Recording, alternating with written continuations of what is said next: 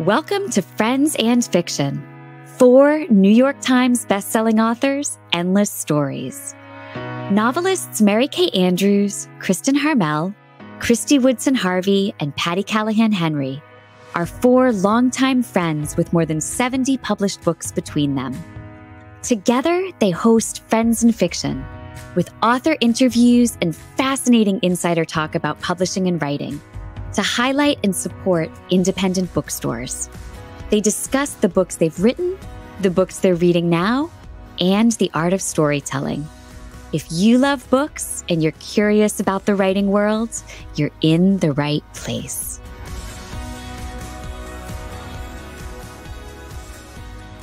Hello, Friends in Fiction. If it is Wednesday night at 7 p.m., it's usually time for our show. But we are on break between seasons. Yet, we could not resist popping in tonight to celebrate the paperback release of Surviving Savannah that was just released on April 5th.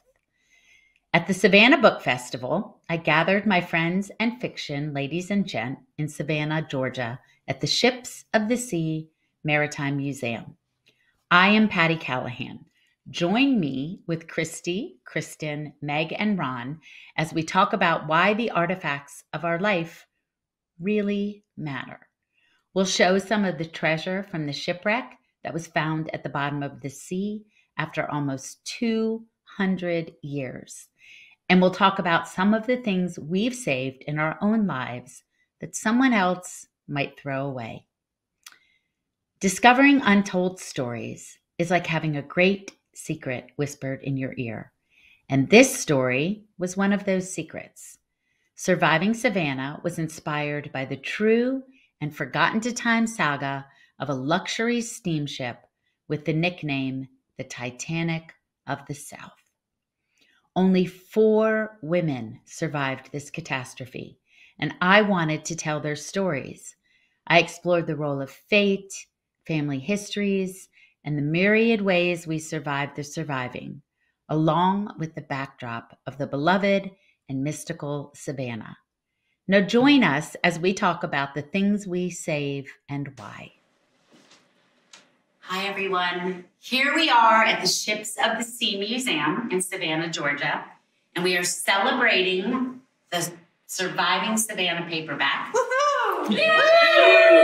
I wish we had some champagne. I know. Instead, we have artifacts. Yeah. Instead, we have artifacts coming out on April 5th. This, as you know, is our Friends and Fiction crew. I am Patty Callahan Henry. I'm Meg Walker. I'm Christy Woodson Harvey. I'm Kristen Harmel. I'm Mary Kay Andrews. And I'm Ron Blanc. And we are Friends in Fiction. 4 New York Times bestselling authors, a rock star librarian, a guru Meg Walker who keeps us in shape and on the rails, and keeps us from being a hot mess express. She tries. She tries. It doesn't always happen. And we are here to talk about the paperback and about artifacts and about the things we save and why we save them.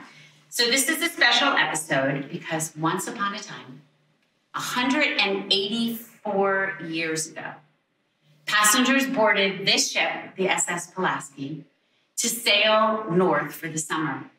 Over 200 passengers were on board. They expected only one night at sea. They expected a lovely trip. But what we expect and what we get are rarely the same things.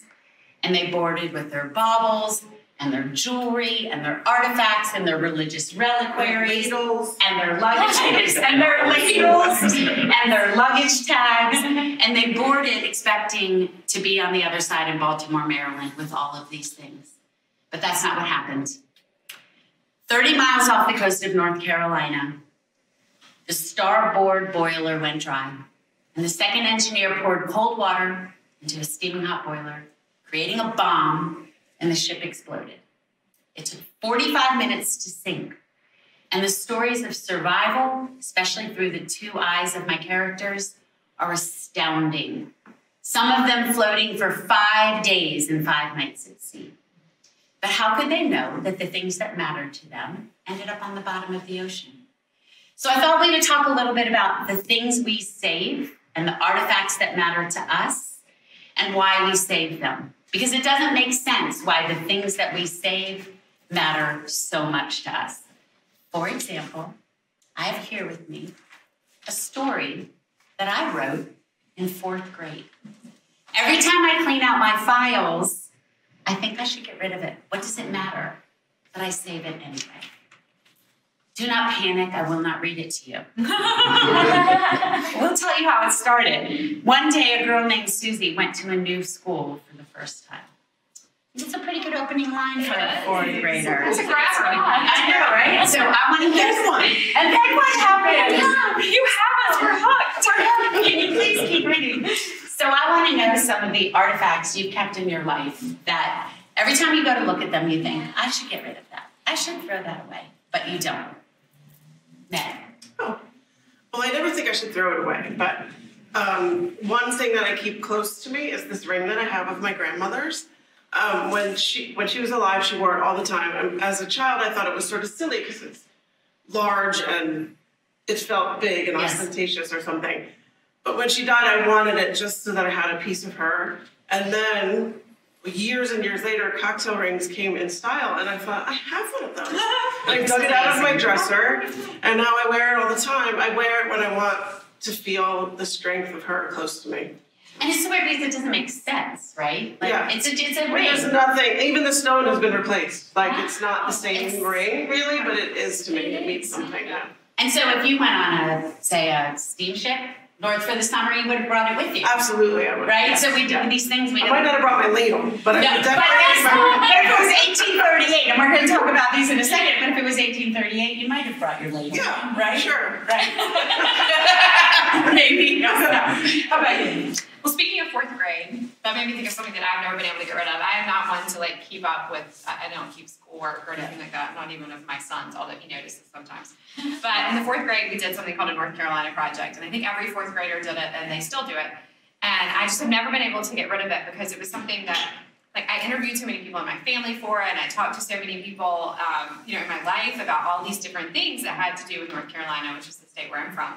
And so I just always kept it. And it's so funny how now, my son's in 4th grade, he's doing his own North Carolina project, and I was actually able to share mine with him. And it made me realize how many things I had written about in the 4th grade that like I'm still interested in now, or like showing up in my stories all these years later. So it's like your story here. It's funny how the things that we're thinking about as children, show up in our adult lives. And if you hadn't saved it, you wouldn't have seen those echoes. All right, Miss Kristen. It's interesting, Meg, that you mentioned your grandmother, because I think we all just have such an attachment to these people who came before us, who kind of paved the way for us and played a huge role in making us who we are. So for me, it would also be something from my grandmother, which I have such distinct memories of sitting on her lap while she read me the book, Gus Was a Friendly Ghost, which was an old book that I think she read to my mom when my mom was a little girl.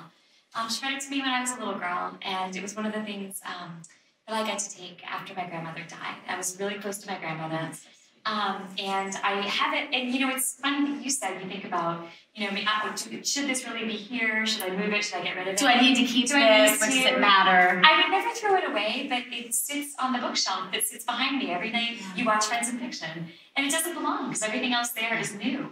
But it's that piece of the old that became who I am today. So that's the thing for me.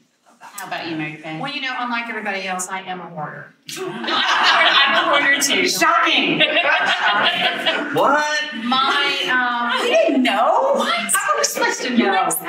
My late mother, on her honeymoon, my father was in the Air Force, and he was stationed in England. So on their honeymoon, they got to go all over Europe, and everywhere she went, she would buy a souvenir spoon.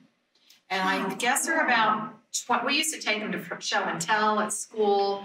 Oh, look, this is from, Switzerland or Bath, England.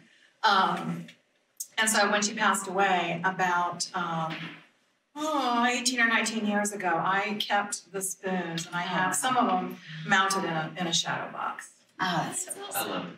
I love it. Well, anybody who knows me knows that I am very at home in the kitchen. Continuing the grandmother. Which is why you get to hold the utensils. That's why I get to hold the utensils. So continuing the grandmother theme, when my grandmother passed, I raided her kitchen, and I have still her old antique potato masher and some ruby plates and her pie dish that she used all the time, which I don't dare use now because ovens will probably blow it up. But I won't get rid of them because there's still a connection that I learned to cook from her. So it's this old connection that comes down a generation, and she held it long ago, and I hold it now. So it's a great connection. It's amazing. It's fascinating because when I was doing the research for the Pulaski, and I discovered that they had discovered the ship, 30 miles, off the coast of North Carolina, 100 feet deep. What was interesting to me at first was that the shipwreck itself. But as you start to see these artifacts and things that have been at the bottom of the ocean, you imagine somebody boarding the ship with their silver, right? And I became so obsessed with wanting to know who. It took me a year and a half, but I figured out who it belonged to. So the silver that y'all are holding, nobody from that family survived. Oh my goodness. And we don't know about this beautiful religious reliquary, but somebody went on board saying, this is important to me. Right, and there were a lot of Catholics in Savannah. Yes. So probably, reliquary, sometimes you put a little place here and you have holy water to bless yourself with. And candle, I think votives also went in there. Yeah, Votives went in there. And then this luggage tag is from the character I wrote about. And when I was halfway through the book and I wanted to give up, Micah Eldred, the man who heads up the company that is bringing up the artifacts and treasure, sent me a picture of this luggage tag with the name of my main character. Her real name it's so crazy. And it's right now the only luggage tag they found. Her name is Rebecca Lamar. Rebecca signed to keep going. I know. You all told me to keep going, but Rebecca really told me to keep going. Yeah. So thanks for celebrating with us. And may every memory you save be a good memory. And buying her book, damn it. Here I am in the Ships of the Sea Maritime Museum in Savannah, Georgia, next to the full-scale model of the Pulaski. Discovering untold stories is like having a great secret whispered in your ear. And this story is one of those secrets. My new novel, Surviving Savannah, is inspired by the true and forgotten-to-time saga of a luxury steamship with the nickname the Titanic of the South. But her real name was the steamship Pulaski. Here in Savannah, Georgia, on the river's wharf, one balmy June morning in 1838, this beautiful ship set sail and began its 3-day journey to Baltimore. It was to dock overnight in Charleston and pick up more passengers, and then was to be only one night at sea until reaching the north. This was part of the ship's allure, a luxury ship with only one night at sea to escape the cruel southern summers. She was the talk of the town. She had already made 3 journeys, and everyone expected an easy and luxurious trip. But what we expect and what we get are rarely the same, and thus the makings of a story. In the middle of the night on June 14th, with close to 200 passengers on board, this steamship exploded off the coast of North Carolina. About 1/3 of the passengers and crews survived. When I learned about this little-known story, I was immediately fascinated because I realized how close to home it was, right here in my towns of Savannah, Georgia, and Bluffton, South Carolina, and how its tale had never been fully told. I was 3 weeks into my research, tinkering with the idea, researching local families and plotting, when I sat down one early morning at my desk and hit on a headline: Pulaski wreck found by Endurance Exploration. A shipwreck hunting company had found the Pulaski at the bottom of the sea, 100 feet deep, 30 miles off the coast of Wilmington, North Carolina. Chills ran up my neck. While I was researching the story, they were researching the sea. My exhilarating hunt for the forgotten story began.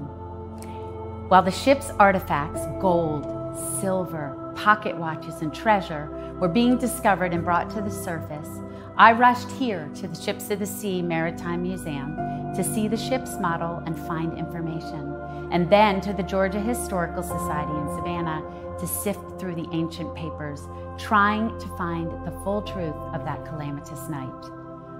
What I discovered, among many other tales, was the story of a very real Savannah family who brought me closer to the tragedy.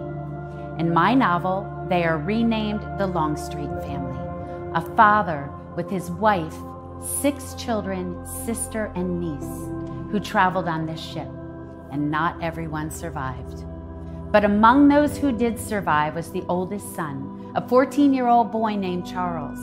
He spent 5 harrowing days and nights at sea, not only living through the hell, but also helping others to survive, earning him the nickname, the Noble Boy. And then here's the kicker. 25 years later, that same boy, now a man, had a new nickname, the Red Devil. He became a cruel slave importer and trader. He also joined the Fire Eaters as a rabble-rouser for the Civil War. In a short 20 years, this saved child had transformed from Noble Boy to Red Devil. And this is when I knew what the story was really about. How do we survive the surviving? Who do we choose to become after tragedy? After years of research, reading, writing, and digging, I finally put together the events of that doomed journey. With a dual timeline and a modern-day museum curator designing an exhibit of the artifacts, alongside the stories of the Longstreet family in 1838, I look much closer at our collective ideas that survival merits some kind of worthiness, that everything happens for a reason, and that our lives are destined to end up in certain ways. All with the backdrop of the beloved and mystical city of Savannah, then and now. I hope you love this story as much as I do.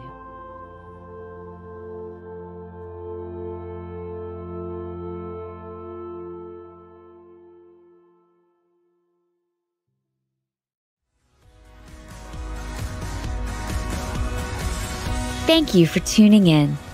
You can join us every week on Facebook or YouTube, where our live show airs on Wednesday nights at 7 p.m. Eastern Time. Also, subscribe to our podcast and follow us on Instagram. We're so glad you're here.